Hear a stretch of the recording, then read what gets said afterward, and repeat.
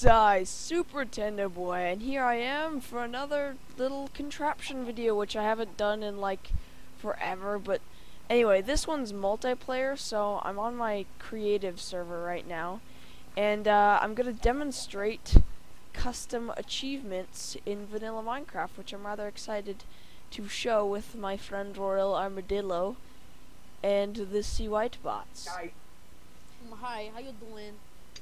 Okay, so we all have our respective weapons and everything, and so what I'm gonna go ahead and do is I'm gonna go into SCOREBOARD,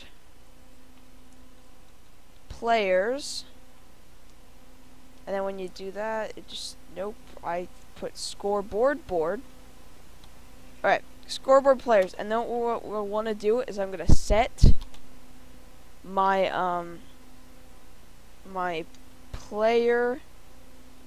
Hold on.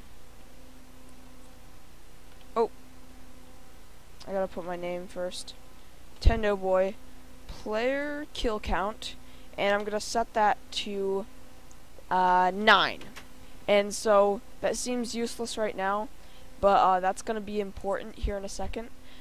So if you guys just want to click the dual player 1 or 2 thing buttons, that would be great. I'm kind of stuck back here. Oh, thank you. You can jump through the ender chest. Anyway, so here we have a Royal Armadillo just, you know, innocently in the corner. And if I just go ahead and kill him, it says you have just earned the achievement Murderer. And see, Whitebot, what does it say in your chat? It says another player has just earned the achievement Murderer. And So if I hover my mouse over it, it says he killed 10 players. Yep, so if you hover over it, it says kill 10 players. It has the description of the achievement. And now what I'm going to do is I'm going to set my death count to 499. 499 deaths. And see, Wipeout, you just want to go ahead and kill me. Oh, I'm not. Whoops! I'm not in the right mode.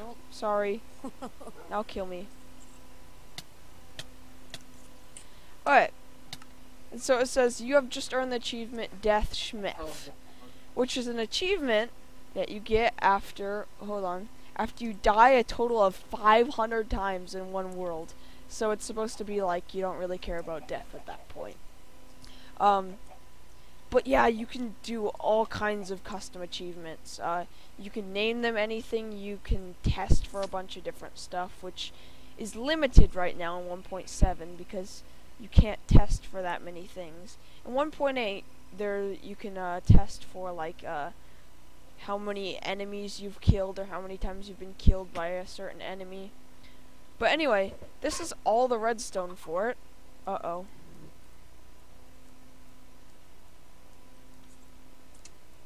I like chickens. So this is all the redstone for it.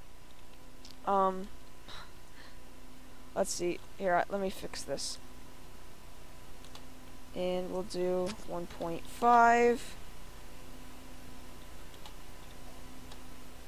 Okay, and then I can just copy this command and put it in here.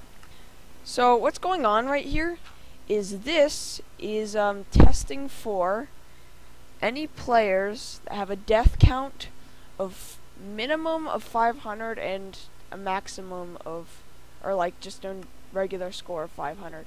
And if that's true, that it will tell that player that has that score, it will tell them that you have just earned the achievement Death Schmeth, and then we have hoverEvent, action, and then die a total of 500 times in one world.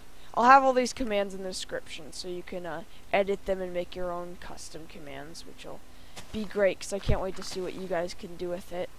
Anyway, and then this one, what it's doing is it's testing for score player kill count, which is how many times they've killed a player, or just any players, how many kills they have, the minimum of 10 and a maximum of 10.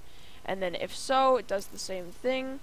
It tells that player that has that score, you have just earned the achievement, but it tells everyone else that another player has just earned the achievement, which is just selecting anyone that doesn't have that score. But yeah, you can put, sorry. One thing you'll have to keep in mind is before you do this, you have to add these two objectives, kills and deaths, which they can be named anything, but they need to be type player kill count and player death count if you want to do those two different types of achievements.